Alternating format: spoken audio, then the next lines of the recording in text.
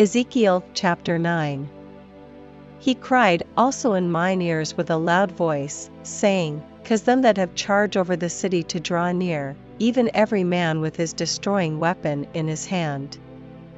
And, behold, 6 men came from the way of the higher gate, which leadeth toward the north, and every man a slaughter weapon in his hand, and one man among them was clothed with linen, with a writer's inkhorn by his side, and they went in, and stood beside the brasen altar.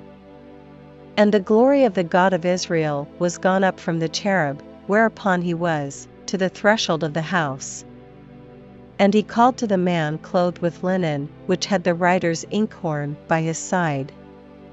And the Lord said unto him, Go through the midst of the city, through the midst of Jerusalem, and set a mark upon the foreheads of the men that sigh and that cry for all the abominations that be done in the midst thereof.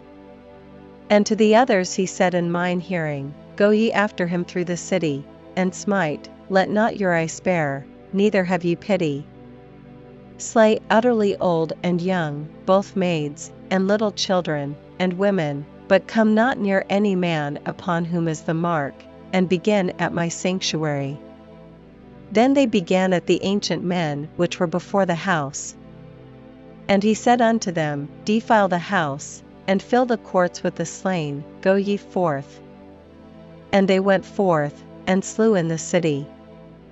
And it came to pass, while they were slaying them, and I was left, that I fell upon my face, and cried, and said, O Lord God, wilt thou destroy all the residue of Israel in thy pouring out of thy fury upon Jerusalem?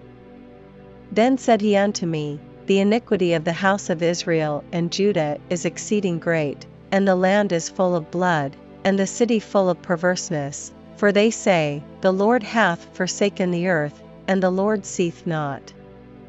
And as for me also, mine eye shall not spare, neither will I have pity, but I will recompense their way upon their head.